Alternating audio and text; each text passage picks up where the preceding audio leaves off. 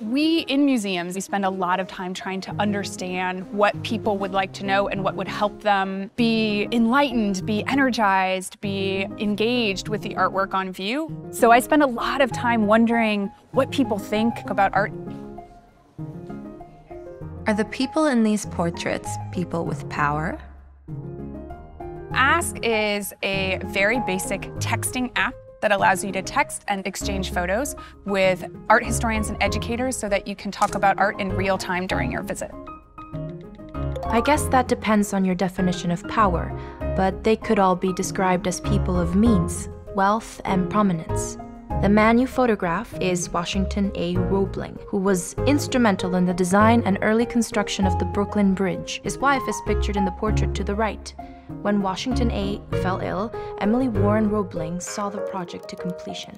She wore this yellow dress when she went to meet Queen Victoria. To consider. In this piece, Fred Wilson raises controversial questions about the racial identity of ancient Egyptians, referring to one of the most copied works of ancient civilization.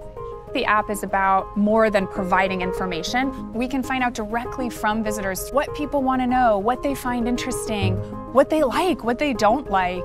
People that use the app help inform how we talk about the art for everybody. Some great examples are our Egyptian collection. One of the very first questions that we got, and we got over and over and again, are why the noses are broken. Why are the noses broken? That's a question that I'm sure I didn't spend 5 minutes on during my 8 years in graduate school.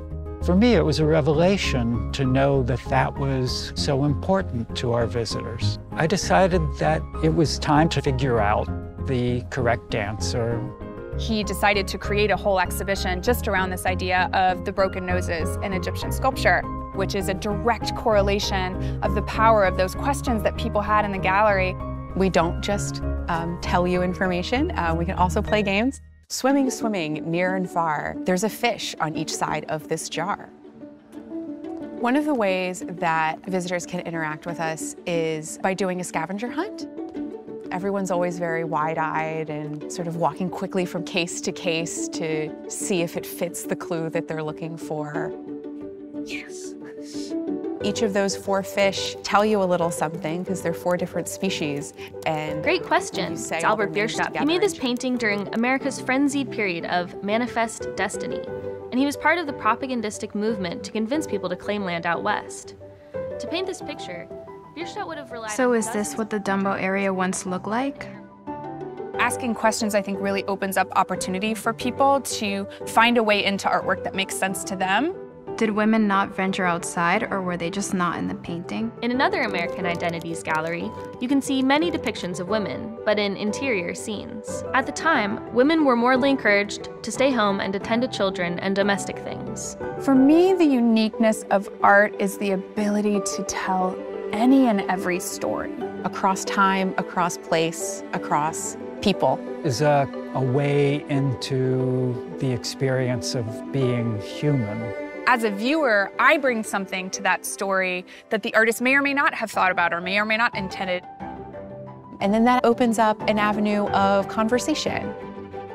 Opening up what is really more of a true dialogue between the visitor and the museum is one of the things that makes this program so unique.